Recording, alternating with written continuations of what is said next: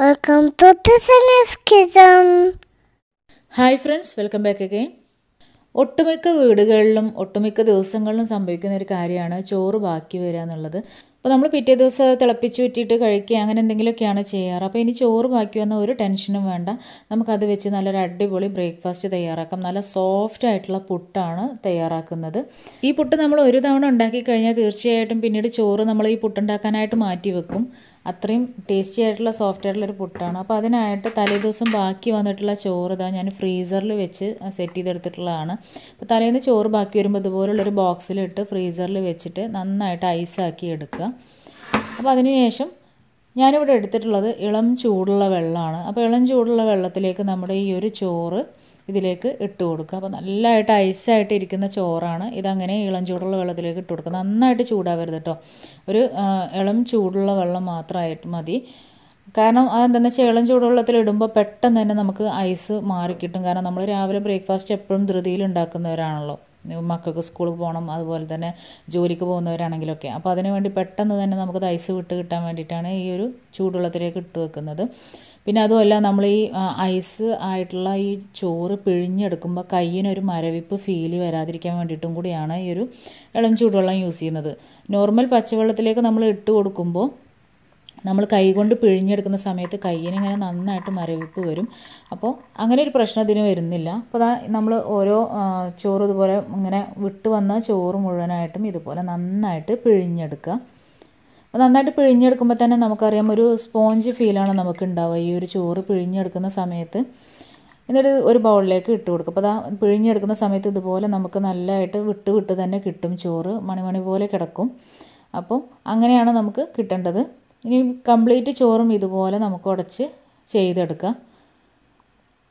അപ്പോൾ ഇങ്ങനെ ഈ ഒരു ഇളം ചൂടുവെള്ളത്തിൽ യൂസ് ചെയ്യണമെന്നുണ്ടെങ്കിൽ നമുക്ക് കയ്യിന് അങ്ങനെ ഒരു പ്രശ്നമേ വരുന്നില്ല കേട്ടോ. അത് മുഴുവനായിട്ടും പിഴിഞ്ഞെടുക്കുന്നത് വരെ നമുക്കങ്ങനെ ഒരു കയ്യിന് തണുപ്പ് ഫീൽ ചെയ്യില്ല. അപ്പോൾ മുഴുവൻ ചോറും ഇതുപോലെ പിഴിഞ്ഞെടുക്കാം. അപ്പോൾ ഞാനിവിടെ മട്ടരിച്ചോറാണ് യൂസ് ചെയ്യുന്നത്. അപ്പോൾ ആ ഒരു മട്ടരി വെച്ചിട്ടുള്ള ചോറ് കൊണ്ടുള്ള പുട്ടാണ് ഞാൻ തയ്യാറാക്കി കാണിക്കുന്നത്. അതുകൊണ്ട് തന്നെ നമ്മുടെ കുത്തരിയുടെ പുട്ടൊക്കെ കഴിക്കുന്ന ഒരു ഫീല്, നല്ലൊരു ടേസ്റ്റ് തന്നെയാണ് കേട്ടോ ഇതിന് കിട്ടുക. അപ്പോൾ മുഴുവൻ ചോറ് ഞാനിതുപോലെ പിഴിഞ്ഞെടുത്തിട്ടുണ്ട്. ഇനി നമുക്ക് ഈ ഒരു ചോറ് മിക്സിയുടെ ജാറിലേക്ക് ഇട്ട് കൊടുക്കണം. അപ്പോൾ നിങ്ങൾ ഏത് ജാറാണോ പൊടിക്കാനൊക്കെ യൂസ് ചെയ്യുന്നത് ആ ഒരു ജാറിലേക്ക് ഇട്ട് കൊടുക്കുക. ഇനി ഇത് നന്നായിട്ടൊന്ന് പൾസിലിട്ട് അടിച്ചെടുക്കണം. പൾസിലിട്ടിട്ടേ അടിച്ചെടുക്കാവൂ, മെല്ലെ അടിച്ചെടുത്തിട്ട് വേണം ചെയ്യാൻ. ഇപ്പോൾ നമ്മുടെ നന്നായിട്ട് നനച്ചെടുത്തിട്ടുള്ളൊരു പുട്ടുപൊടി പോലെ തന്നെ നമുക്കായി കിട്ടിയിട്ടുണ്ട്. ഇത് നമുക്കൊരു ബൗളിലേക്ക് മാറ്റാം.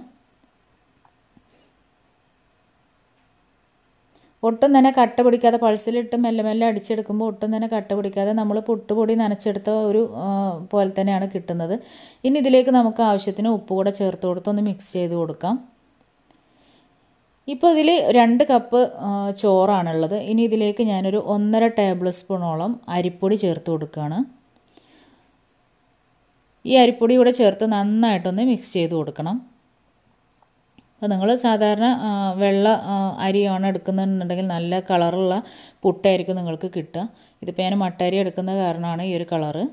അപ്പോൾ ഈ ഒരു പൊടി നന്നായിട്ട് മിക്സ് ചെയ്തെടുത്തിട്ടുണ്ട്. നല്ല പെർഫെക്റ്റ് ആയിട്ടുള്ള പൊടി നമുക്ക് കിട്ടിയിട്ടുണ്ട്. അപ്പോൾ ഇതുപോലെ അല്ലാതെ നമ്മുടെ മിക്സിയുടെ ജാറിലേക്ക് തന്നെ ചോറിൻ്റെ കൂടെ ഈ ഒരു അരിപ്പൊടി ഇട്ട് നമുക്ക് മിക്സ് ചെയ്തെടുക്കാം. അപ്പോൾ അതും കൂടെ ഞാൻ കാണിച്ചു തരാം. ഇതുപോലെ നമ്മൾ പിഴിഞ്ഞെടുത്തിട്ടുള്ള ആ ഒരു ചോറ് മിക്സിയുടെ ജാറിലേക്ക് ഇട്ട് കൊടുക്കാം. എന്നിട്ട് ഇതിലേക്ക് 1 കപ്പിന് 1 ടേബിൾ സ്പൂൺ എന്നുള്ള അളവിൽ അരിപ്പൊടി ചേർത്ത് കൊടുക്കാം. ഇപ്പോൾ ഞാനൊരു 2-2.5 കപ്പോളം ഇതിലേക്ക് ചോറ് ചേർത്ത് കൊടുത്തിട്ടുണ്ട്. 2 ടേബിൾ സ്പൂൺ അരിപ്പൊടി കൂടെ ചേർത്ത് കൊടുത്തിട്ടുണ്ട്. നന്നായിട്ടൊന്ന് മിക്സ് ചെയ്ത് കൊടുത്തതിന് ശേഷം മിക്സിയുടെ ജാറിൽ അതേപോലെ ഒന്ന് മൂടി വെച്ച് പൾസിലിട്ട് അടിച്ചെടുക്കുക. അപ്പോഴും നല്ല പെർഫെക്റ്റ് ആയിട്ടുള്ള പുട്ടുപൊടി നമുക്ക് റെഡിയായി കിട്ടും. അപ്പോൾ ശരിക്കും പറഞ്ഞാൽ ഇതാണ് കേട്ടോ ഈസി ആയിട്ടുള്ള വേ എന്ന് പറയുന്നത്. കാരണം നമ്മൾ പൊടി ഇങ്ങനെ കയ്യിലിട്ട് മിക്സ് ചെയ്യേണ്ട ആവശ്യമില്ല. ഒട്ടും തന്നെ പൊടി നമ്മുടെ കയ്യിലാവുന്നുമില്ല. ജസ്റ്റ് ജാറിലേക്ക് തന്നെ ചോറിട്ട് അതിലേക്ക് നമ്മൾ ഈ ഒരു പൊടി ഇട്ട് അടിച്ചെടുക്കുകയാണെന്നുണ്ടെങ്കിൽ അതാണ് ഈസി. പൾസിലിട്ട് അടിക്കാൻ തന്നെ ശ്രദ്ധിക്കണം. ഇനി നമുക്ക് ഈ റെഡി ആയിട്ടുള്ള നമ്മുടെ ചോറ് പുട്ടിൻ്റെ മിക്സ് ഈ ഒരു പുട്ടുകുറ്റിയിലേക്ക്, സാധാരണ നമ്മൾ പുട്ടുകുറ്റിയിൽ എങ്ങനെയാണോ പുട്ട് ചെയ്തെടുക്കുന്നത് അതുപോലെ തന്നെ തേങ്ങയിട്ട് പൊടിയിട്ട് നമുക്ക് സ്റ്റീം ചെയ്തെടുക്കാം. നല്ല ടേസ്റ്റി ആയിട്ടുള്ള ഒരു പുട്ട് തന്നെയാണ്, നല്ല സോഫ്റ്റാണ്. ഒരു തവണയെങ്കിലും നിങ്ങൾ ഇതുപോലെ ട്രൈ ചെയ്ത് നോക്കണം. ഇങ്ങനെ ഒരു തവണ നിങ്ങൾ ട്രൈ ചെയ്ത് കഴിഞ്ഞാൽ പുട്ട് ഇനി നിങ്ങൾ ഇങ്ങനെ ഉണ്ടാക്കുള്ളൂ. അതുപോലെ തന്നെ ചോറ് ബാക്കി വന്നു കഴിഞ്ഞാലും നമുക്ക് എപ്പോഴും പുട്ട് ഉണ്ടാക്കാനേ തോന്നുള്ളൂ. അത്രയും സോഫ്റ്റ് ആയിട്ടുള്ള ടേസ്റ്റി ആയിട്ടുള്ള പുട്ടാണ്. അപ്പോൾ അതാ ഞാൻ സ്റ്റീം ചെയ്യാനായിട്ട് വെച്ചിട്ടുണ്ട്. അപ്പോൾ നമ്മുടെ പുട്ട് ഇവിടെ റെഡി ആയിട്ടുണ്ട്. സാധാരണ നമ്മൾ പുട്ടിലേക്ക് കഴിക്കുന്ന എല്ലാ കറിയും ഇതിലേക്കും കഴിക്കാവുന്നതാണ്. അതുപോലെ പഴം ചേർത്തും ഈ പുട്ട് കഴിക്കാം.